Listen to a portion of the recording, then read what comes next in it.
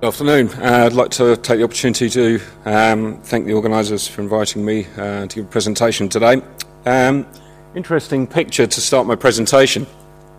I really want to start with an analogy here, because here you can see some guy, his car's broken down. He's a pile of smoke, he's sitting there with his arms waving. But the issue here is, and relating to why it's broken down. Why is it breaking down? Is it repairable? Is it going to happen again? Or is it irreparable? And this is where the analogy lies, because if you don't understand where the engine works, then there isn't any point in time where you can actually say, this is why it's going wrong, and this is the diagnosis, and this is basically what we're going to say is how you either repair it or it's irreparable. And that's where the analogy then crosses over to what I'm going to talk about for the rest of my talk, in terms of developing tools to really understand how the engine, in terms of the symbiosis, the cnidarian-dinoflagellate symbiosis, and to a respect in terms of the holobiont with microbes as well, really functions. And in previous sort of work, it's been touched upon, and we're developing it, but we really don't still understand the level of complexity in terms of how the engine functions, in terms of where the symbiont is housed within the host, how it retains its position, how the actual productivity is then extended through to calcification, reformation, and the possibility of understanding tools for producing evidence that we can say that climate change actually affects this component of the engine, and this is why it's going wrong. We don't want to be accused here of arm waving and saying climate change. I mean, we obviously we know that climate change is deleterious to the reefs. We are saying that temperature is affecting it, and ocean acidification has certainly got the potential to do that. But until we really understand the complexities of the engine, we just really need to reiterate that fact that the evidence is going to uphold that. So that's where the analogy is really to do with. There's three processes in terms of the regulation or the cnidarian-dinoflagellate symbiosis. The onset, which is really a crosstalk in terms of host microbe immunity and cell surface recognition, and David spoke about that earlier this morning. And then, as Tracy just mentioned, there's certain processes which, during a breakdown, result in the dissociation and removal of the symbionts and bleaching and mortality. But I'm really going to focus on regulation, because this gets back to this engine idea. And it's the translocation, it's the facilitation of that symbiosis. Once it's in place, once the microbe is in the host tissue, it's the facilitation of the symbiosis through translocation of products between each partner. From the host, you'll get nitrogen and host release factors, which will propagate that as well, phosphates, and inorganic carbon. Dominant species, as many of us probably know, dominant species in seawater of carbon that's available for uptake is bicarbonate, and then that's converted through enzymic reactions into CO2, which is then used in photosynthesis to produce the other metabolites that are translocated back to the host in terms of organic acids, O2, glycerol in form of triglycerides, and lipids.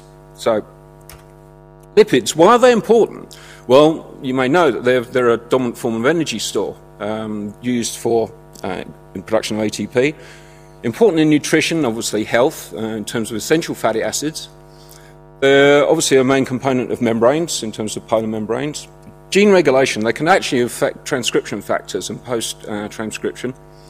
Key roles in cell signaling in terms of inhibition and promoting cell signaling, and some of those that may have relevance to the symbiosis is immunity, inflammation, cell proliferation and death, and the transition within the symbiotic relationship, which may be from pathogenesis to mutualism, depending on how that production works, and maybe a response in terms of to oxidative stress.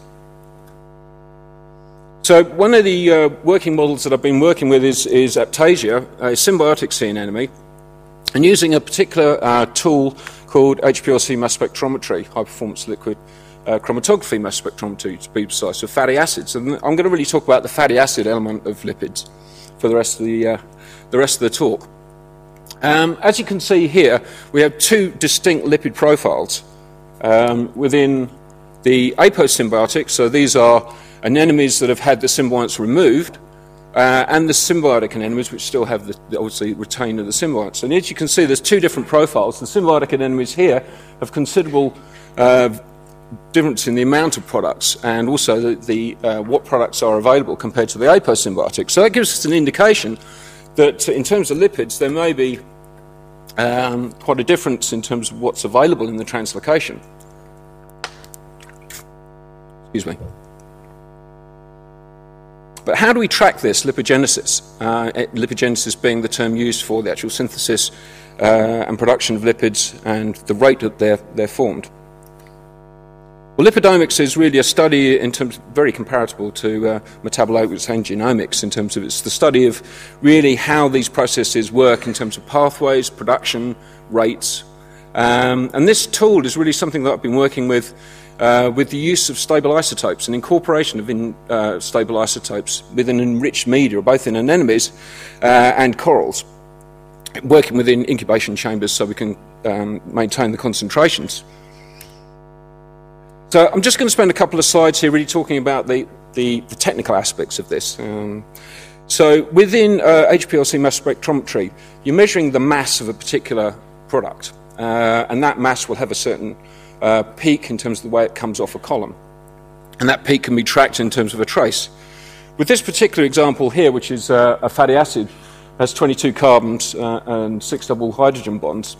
22 carbons with the black circles here, you may be familiar with these, 2 oxygen atoms.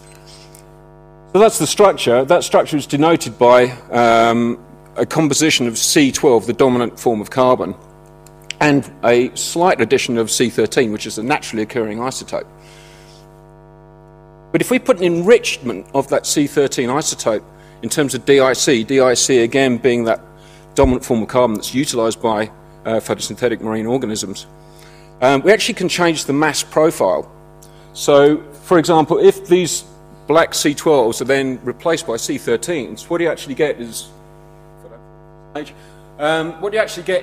anything up to 22 carbons will be incorporating into that particular lipid structure, and that changes it. Now we can measure then the inclusion of that C13 in terms of a level of incorporation over time. So the more lipids that are produced that have that more incorporation changes over time. And as you can see, in certain products that can be a linear response. This gives us a method in terms of measuring the rate of synthesis in terms of metabolism, which is something new in terms of monitoring how the engine's working.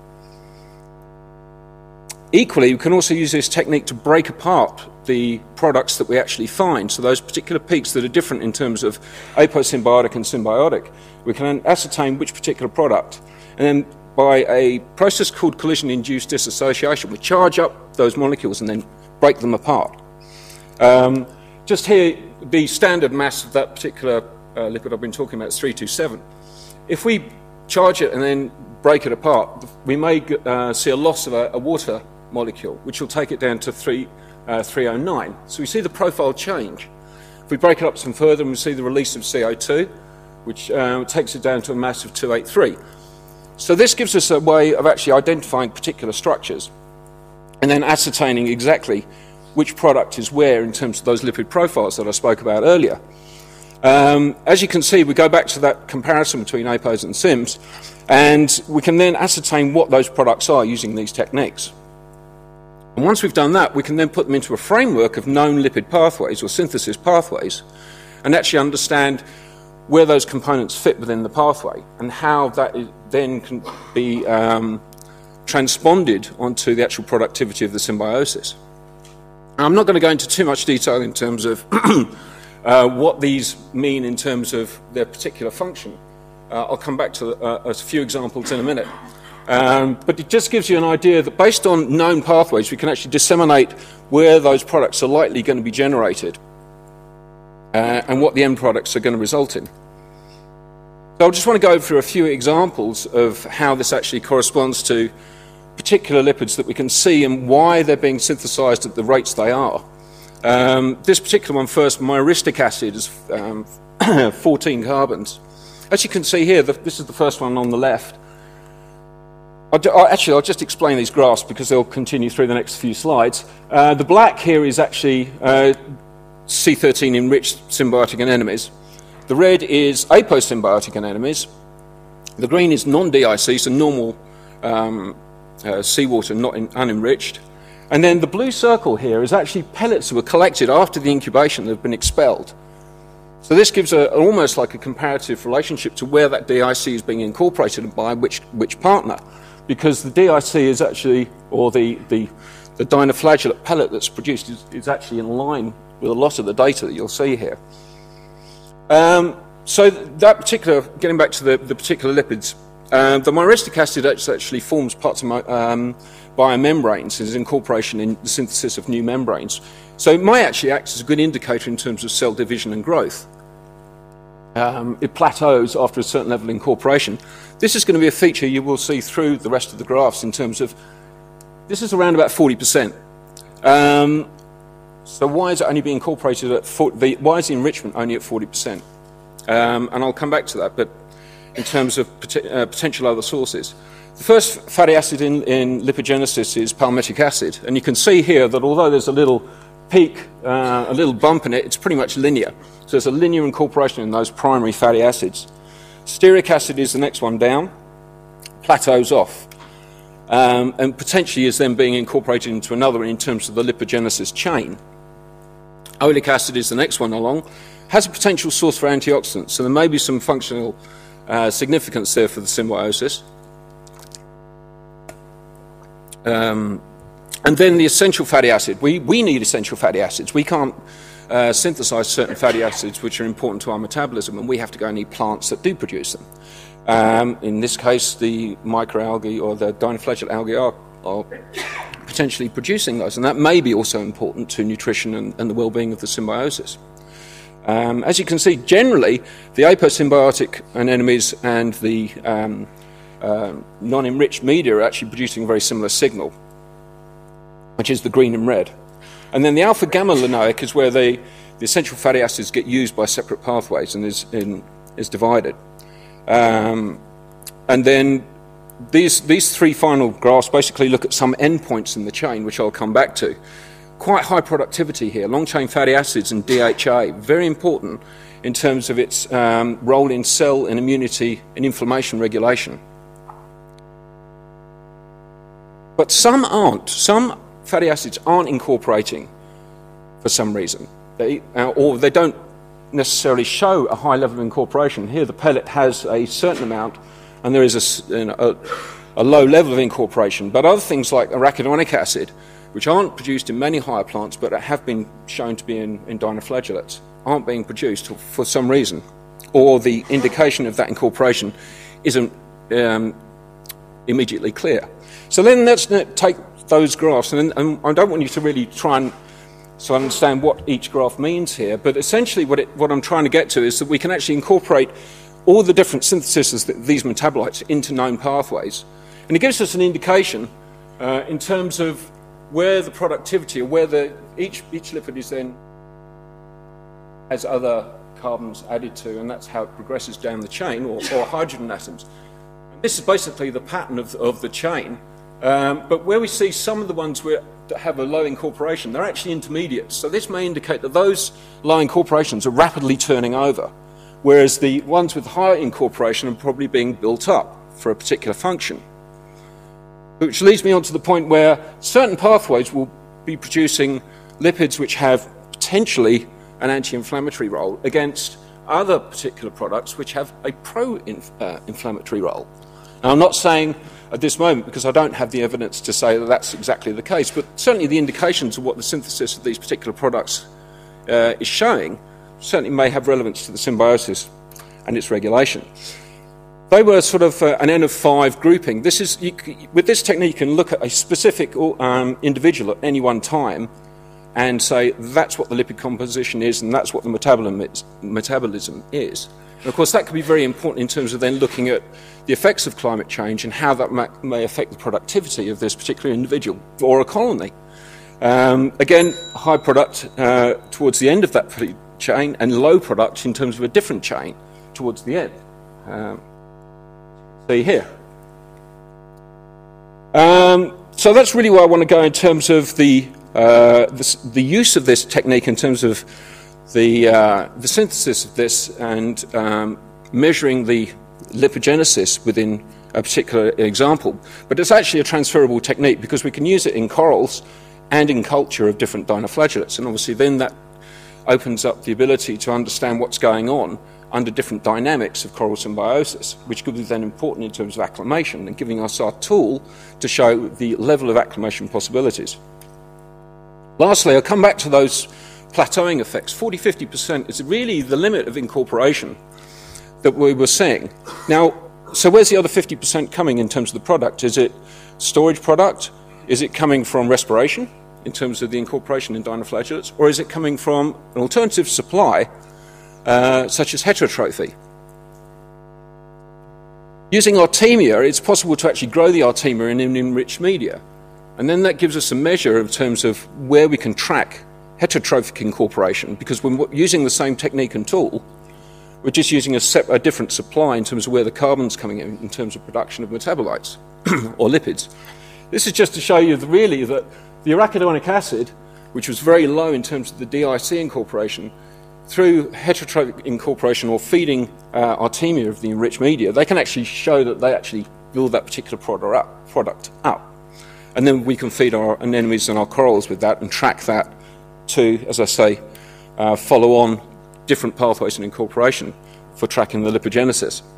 So just in conclusion then, this is really a tool to show that we can track what the engine is doing, and in terms of adding evidence to the potential changes that we may be encompassing, or the corals may be encompassing with climate change.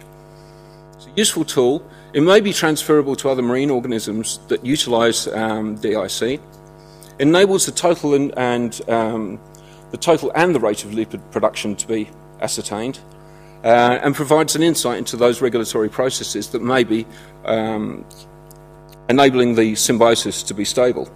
I'd just like to thank again the ARC for inviting me to come here, and Sophie and Alicia are my colleagues as part of the lab with Ove. Jeff Nettie and Michael Thomas have been instrumental in driving or piloting the HBLC mass spec, and the staff at several research stations which I was there.